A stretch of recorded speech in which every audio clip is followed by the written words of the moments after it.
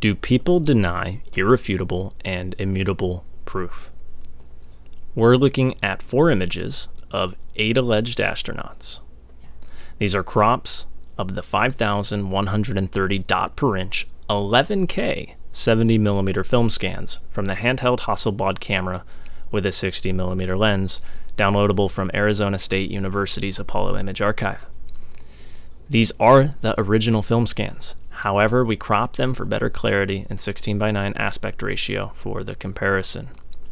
No other modifications are made of any aspect of the images. We're zooming in, nothing more.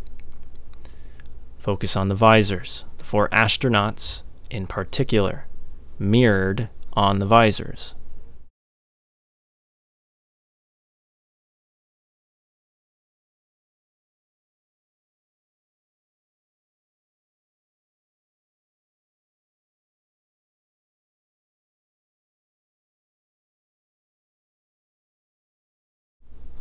Do you see the problem?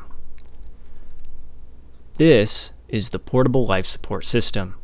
The moon, in the worship system of the false god Apollo, is a physical and visitable location. This imaginary physical location lacks air, therefore anyone without a portable air supply and cooling system passes out within minutes and shortly after dies, the body roasting within the suit as in a hot oven. We're adjusting the color levels of our comparison image here for improved visual clarity. No other modifications are made. Notice in this image, allegedly of Edwin Aldrin, with Neil Armstrong mirrored in the visor, is further distant than this image, which is allegedly of Gene Cernan with Harrison Schmitt mirrored in the visor. And the life support system is visible in this further distant image, yet not visible in this closer image. Not only that, but this image shows Neil directly facing the camera, causing more obstruction of the light support system. And in this image, Harrison stands at a 45-degree turn, replicating our comparison image here, removing the suit obstruction from blocking the view. The portable life support system is not there. And as for anyone who sees the shadow on the ground that somewhat resembles the life support pack and thereby justifies not seeing the backpack as perfectly fine, ignoring an image creator whistleblowing for the masses, and denying Jesus' leading hand for seeking truth, based upon naive understandings of 1960s special effects and, most of all, pride. This is a similitude which has the same visual effect using 1960s imaging techniques, although this is not necessarily the way the effect was made.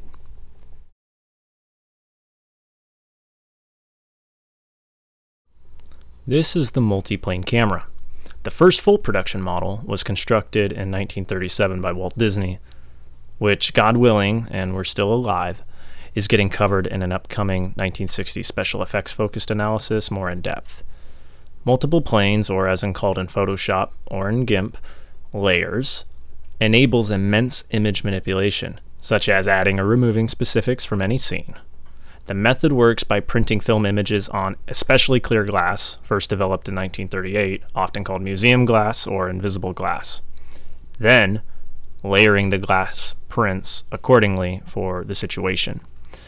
As for this similitude of the image of the missing backpack, both of these astronauts are full-size and fully adjustable mannequins. The camera shutter is radio-operated, held in the hands of the mirrored mannequin astronaut. Capture 2 images, one with the life support backpack on and another with it off. After printing both images onto glass, scrape away the image with the backpack on, leaving only the shadow of the backpack. Finally, layer the now scraped image atop the other and reframe and recapture the image, giving a perfect duplicate of what we see. An astronaut without the life support backpack and an unmatching shadow. Keep in mind, Stanley Kubrick extensively used many variations of this method in his motion film 2001: A Space Odyssey, which premiered in 1968. So, this astronaut standing here without a portable life support system proves these images are fraudulent. Also, because the moon is not a physical or accessible location. Do people deny irrefutable and immutable proof? Yes. Yes, they do. People who love truth accept the humbling truth that we are fallible beyond our own understanding and are in need of Jesus, the Savior and God of creation, whom offers eternal life unto any whom trust in his promises, that he is God and shall save you from error and sin. For any whom call and lean upon him and magnify Jesus, Christ, God, before all people. For any whom deny Jesus, that he is God, shall be thrown into eternal fire, the place where the worm doesn't die, suffering without end, the everlasting prison for those who love evil wickedness and hate goodly righteousness. Jesus placed us upon the earth and gave us dominion of the earth, winged creatures and all else upon the earth and in the sea. Notice we were not given dominion over the stars. Little children, beware of images.